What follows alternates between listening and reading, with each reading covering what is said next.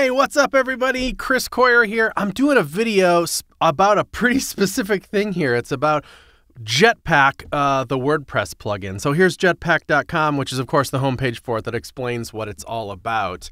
This is for your self-hosted WordPress sites, like CSS-Tricks is, where you might be watching this video, and like so many other sites are that I've spun up over the years. And in fact, I had this idea to start blogging about something new that's like a little unrelated to web design, just about like email in general. I was like, God, I do so much emailing. I think about it all the time. It'd be interesting to just like have a place to write down some thoughts and gather some data and talk to people. And who knows what it'll turn into. But I spun up this site.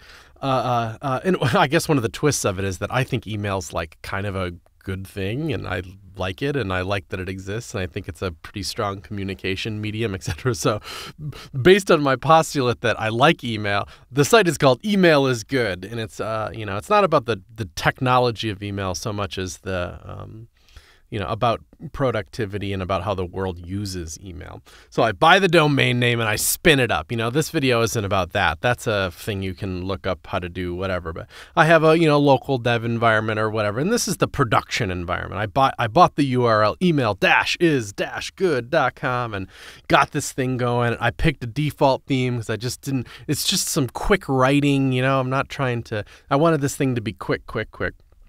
So pretty raw install with one of the default, 2015 or 17 theme. I can't remember. I picked this one because it was just very typographic and very simple and blog-like, and just got started writing.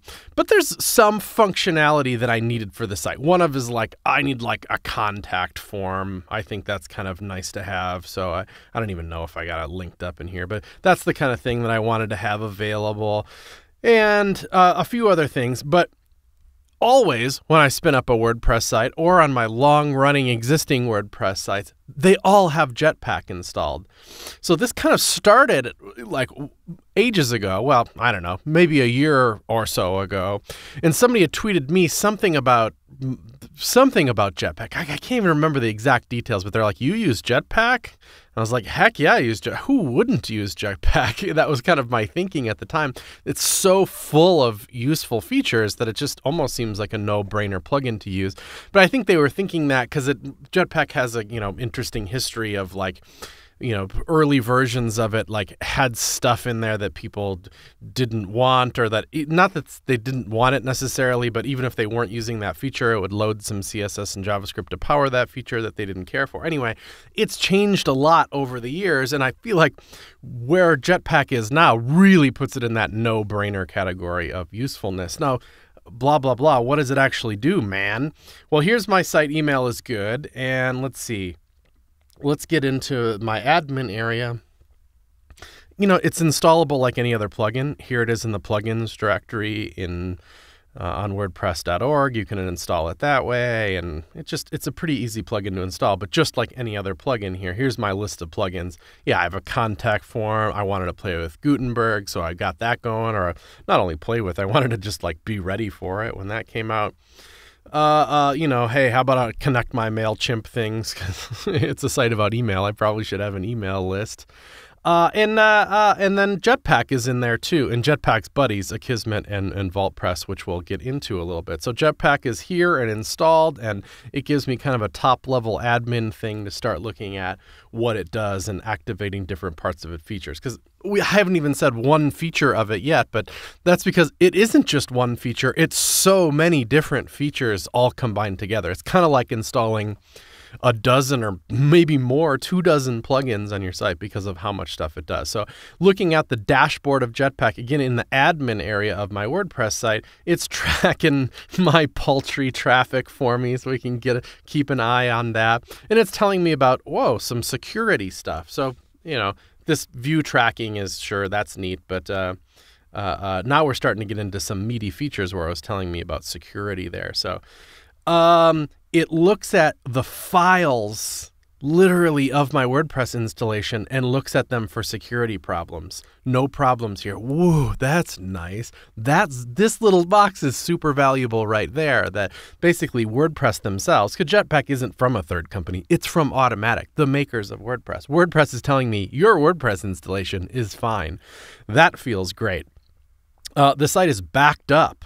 So if anything were to go horribly wrong with this, over on WordPress's servers, there's a backup of this site. That feels pretty great. I can't lose anything here. My site is backed up. I offer comments functionality on here, and it's protecting me from spam there. Should I get more popular, like CSS-Tricks is? CSS-Tricks gets hammered with spam. And Akismet, which is a paid product kind of that I get as part of this Jetpack subscription, it's blocking me from that. It's handling plugin updates. We'll look at more of that later. It's blocking malicious people trying to log into my site, and it's telling me when my site goes down. So if I'm, this is not hosted on a WordPress owned thing. This is my own hosting that I've been using for years. So if something goes wrong with my host, Jetpack is watching my site. So if it goes down, I'll get an alert that happened, and I can go. It's either I know I did something wrong, so I can go fix it or go bother my host or whatever. Look at that. All that is a part of Jetpack. Wow. That's a lot as it is. And that's just one kind of section. That's just the dashboard of what's going on with Jetpack. So it goes on and on and on here. Let's look at the settings, because I think that's interesting. This is where you can kind of flip on and off different things that you want Jetpack to do. So one of the things is writing posts in Markdown. Now, I flipped on Gutenberg for this particular site, so I don't know that Markdown is doing that much for me. But here's here's kind of the CodePen blog, which of course I have Jetpack flipped on over here too, and we use Markdown there. So all of our documentation, all of our blog posts is all in Markdown. It allows your users to comment in Markdown as well, which is super useful. So love that. If you want just Markdown alone is a useful feature. You just flip it on, and then it's not just like, what did some third party decide what flavor of Markdown it's going to support and all that. Like this is like the WordPress supported Markdown, which I feel like is important. You want to have video on your site? Well, what kind of hosting is your site on? Can it handle that kind of bandwidth? Like, I don't know, it's just kind of nice to know that should I get into a video kind of thing, Jetpack's got my back there. It's because the WordPress kind of .com infrastructure on my WordPress.org install of WordPress. That's kind of a crux thing about Jetpack, is that it brings a lot of the power of WordPress.com and the fact that it's hosted and is on these massive server network and kind of has its own special set of features because of that. It brings that power to your self-hosted website no matter where it's hosted. So it's kind of that connection. And as a matter of fact, to use Jetpack as you're installing it, you connect it to your WordPress.com account to do all that stuff. So here's one for the developers that happen to be listening, or most of you, or you don't even have to be a developer to care about the performance of your site. So here's a little flip-on feature. It says serve images from our servers. You flip that on and it says Jetpack will optimize your images. So there's really actually 4 things I want us to focus on here. One of them, you flip this on and now your images are being served from their servers, not yours. Now, why would you want that? Well, hey, it'll save you a little bandwidth. That's cool. 2, it optimizes them for you. So if you upload some like totally unoptimized kind of giant crappy JPEG or something, it'll optimize it for you. So you get a CDN, you get the optimization. You're using WordPress anyway, and WordPress has this concept called responsive images baked into it, meaning that it generates multiple copies of that images in different sizes and outputs a syntax which includes like the source set element or source set attribute of the image element in HTML, which helps browsers decide which version should I download. I only want to download one because I'm trying to be really efficient. Let's say I'm viewing this site on my phone. I want to be really efficient with that. And so WordPress helps with that too. And it has this lazy loading idea, meaning that if an image is way down below, it's not even visible yet, it doesn't load that image until it becomes visible. That's 4 huge image-related performance things that you get from Jetpack. So here's like a post on this site. I'm looking at a particular post I've written called Emailing Yourself. So if I reload this, whatever, it's just this. I don't know why I'm reloading it exactly, but if I scroll down here, oh, there the image is there. It didn't quite pop in. It might have been in cache, so it didn't need to, but I know lazy loading is working on this site. If I'm up here, that image wouldn't load, and if I scroll down, it'll pop in. The idea is I'm saving a bunch of bandwidth that way for people that never do scroll down and never do need to roll that image. If I kind of look at the syntax, this will look like a big mess of code here, but I can see that the image is here's the source set attribute that I was talking about, and a whole bunch of different versions of it that have been created. And the URL there isn't emailisgood.com, it's a WordPress.com URL, so I know that the CDN is working. So it's generating multiple copies, it's giving me responsive images, it's putting it on a CDN, and it's lazy loading.